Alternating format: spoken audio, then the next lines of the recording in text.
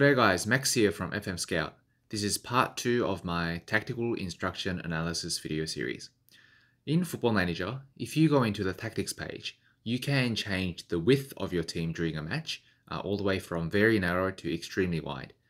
So how exactly do these different widths affect the behaviors of your players?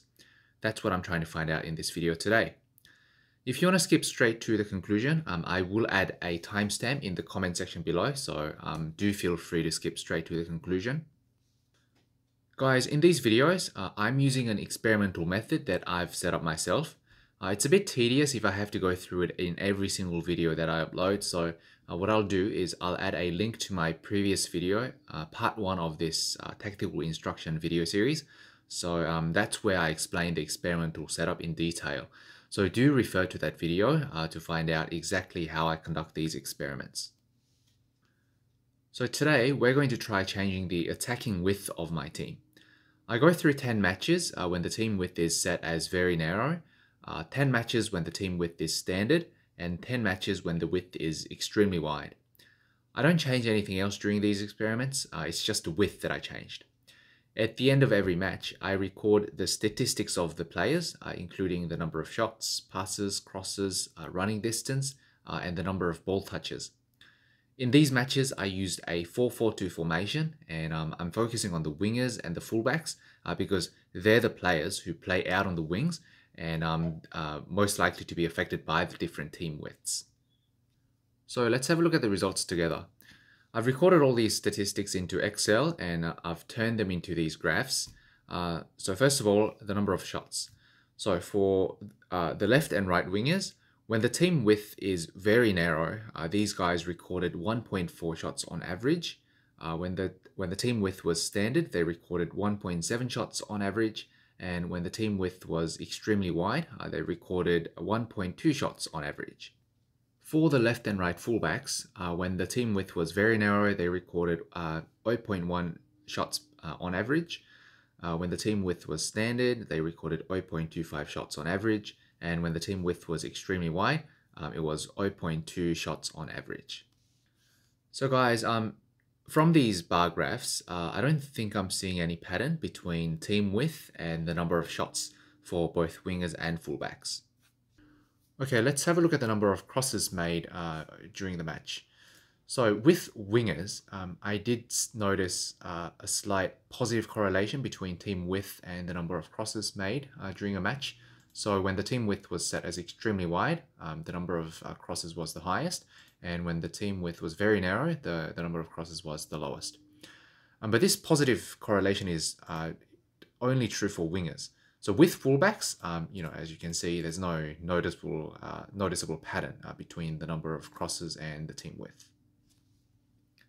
Next, let's have a look at the number of passes and the number of ball touches made during a match. I'm looking at these two stats together because the number of passes and ball touches, they sort of reflect how involved these players are in a game of football, depending on the team width. So guys, if you have a look at these bar graphs, there is a bit of a pattern. So when the team width is more narrow, the players record less passes and less number of ball touches, which means that they are involved less in the match that they're playing.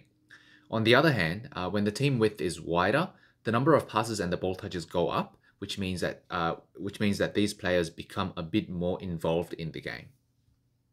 Right, lastly, let's have a look at the running distance covered by these players during a match. So the left and right wingers recorded around 14.7 kilometers per match, and the fullbacks covered around 11.9 kilometers per match. But there is very little difference between these different team widths. So regardless of the team width, whether it was very narrow, standard, or extremely wide, the wingers and the fullbacks covered more or less similar amount of distance during these matches. Okay, next we're going to have a look at some heat maps. Guys, the heat maps that you can find in Football Manager are not very accurate. After a match in Football Manager, you can go into the match report and you can view the heat maps of individual players. So according to the game developers, those heat maps in Football Manager, they show you where the ball touches were made, which is a bit silly because that's not the definition of a heat map. A heat map should show you where the players were on the pitch, regardless of whether they were in possession of the ball or not. So in order to acquire an accurate heat map, I had to find a program that could capture the movements of players on the pitch in Football Manager. Fortunately, I did get in touch with a very talented programmer who is also a fan of Football Manager, and he wrote a new program for me using Python. So the program is still in its alpha stage and it still needs a bit of polishing here and there, but when the program is ready, I will upload it on a suitable platform online, and you will all be able to download it and use the program to create proper, accurate heat maps in Football Manager. Anyway, here I have some heat maps that I generated using that program. So I have three heat maps on this side, which is when the team width was set as very narrow, and on the other side, I have three heat maps when the team width was set as extremely wide. These two heat maps at the top, they show you the movements of wingers in a 4-4-2 formation. These two show you the movements of wingers in a 4-2-3-1 formation. And these two at the bottom, they show you the movements of wingbacks in a 5-3-2 formation. So what I want to focus on is whether these players are positioned narrower when the team width is very narrow, and whether they are positioned wider when the team width is extremely wide. So what do you guys reckon? To me, honestly, I don't notice any difference, between the different team widths. This is a little bit surprising because, you would expect the distance between the two wingers or the two wingbacks to be wider on this side when the team width is extremely wide, but that doesn't really seem to be the case according to these heat maps. How about we'll try having a look at the average positions of players during a match. So this is something that you can do by going into a match report after a match in Football Manager. And if you go into this section here, you can view the average positions of your players during a match. So we'll have a look at the average positions of players with the ball, because team width is something that comes under this tab here when the team is in possession of the ball. So it makes sense that we have a look at the position of the players when they are in possession of the ball. So again, I have 6 images here. On the left-hand side, the team width is very narrow, and on the right-hand side, the team width is extremely wide. These two images at the top is using a 4-4-2 formation. These two are using 4-2-3-1 formation, and these two at the bottom is using a 5-3-2 formation. Again, guys, I don't think I'm seeing any difference between the left and the right-hand side. So on this side, the players are supposed to be playing extremely wide, but the average positions of the players are not really that different from compared to this side when the players are supposed to be playing very narrow. In case you don't believe these findings, let's try experimenting in a more realistic situation. So this is the Community Shield match between Man City and Leicester City in FM22. So what I do is I play one match as Leicester City when the team width was set as very narrow, and after that I play another match again as Leicester City when the team width was set as extremely wide.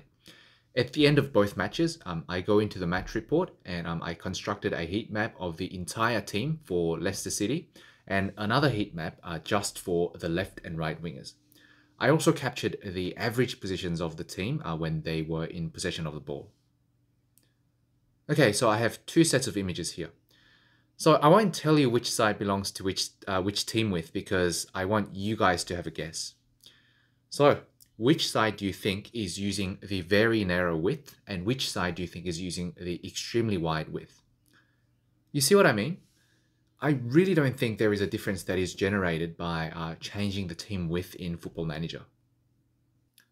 I must say this is a little bit disappointing because I did want to see a real difference in the team width, as you change the tactical instructions.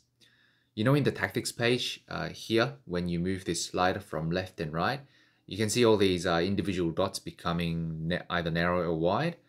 So this doesn't actually happen on the field in the game, at least according to the evidence that we've looked at today. Okay, finally, what I want to do is to find out if there is such a thing as a superior team width and inferior team width in a Football Manager tactic. So the question is, Is there a particular team width that produces a higher win rate in Football Manager? Let's find out. So for this experiment, I'm using a custom league set up by the FM Scout team, which has 144 matches in a single season. Again, guys, do refer to my previous video, part one of this tactical instruction video series, for more details on how I set up the experiment for today. So here are the results. The total sample size is 432 matches per width. So 432 matches when the team width was very narrow, 432 matches with standard width, and 432 matches with extremely wide width. So when the team width was very narrow, the team that's being tested, they've recorded 119 wins, 66 draws, and 247 losses. When the team was using standard width, they recorded 115 wins, 61 draws, and 256 losses. And when the team was using extremely wide width, they've recorded 116 wins, 81 draws, and 235 losses. So the team that I'm testing, they did record slightly higher number of wins when they were using a very narrow width, and the least amount of losses when they were playing with extremely wide width. But is this a significant difference? I mean, the difference between 119 and 115, 4 wins out of more than 400 trials I don't think it's a very significant difference. So also, considering that the heat maps that I showed you today, they didn't show any difference in the actual team width on the field. So I am actually leaning towards the conclusion that these differences in the number of wins and draws that you see here, maybe they're just a result of random chance, meaning that there's no particular width that is superior than the other widths in the game. Alright guys, time to make a summary on the findings for today. 1. As team width becomes wider, the number of passes and ball touches go up for players who play out on the wings, such as wingers and fullbacks, meaning that these players become more involved in the game when the team width is wider. The number of shots, crosses, and the running distance stay more or less constant as you change the team width. 2. When you adjust the team width on the tactics screen, there is no actual change in the team width between your players on the pitch. I know this is a surprising result, but that is the conclusion that I have to make given the evidence that I showed you today. 3. There is no particular team width that is either superior or inferior, in terms of the rates of wins and losses. Okay guys, that's it for today's video. Do you agree with what I talked about today? What do you think about team width in Football Manager? Comment below to let me know. Guys, I actually have my own separate YouTube channel called Evidence-Based Football Manager. I have more videos there where I experiment with the various game mechanics in Football Manager, so do visit my channel to check out my other videos as well. On the FM Scout channel, I will be continuing my tactical analysis video series here on this channel. So I will probably end up alternating between the two channels, FM Scout and Evidence-Based Football Manager.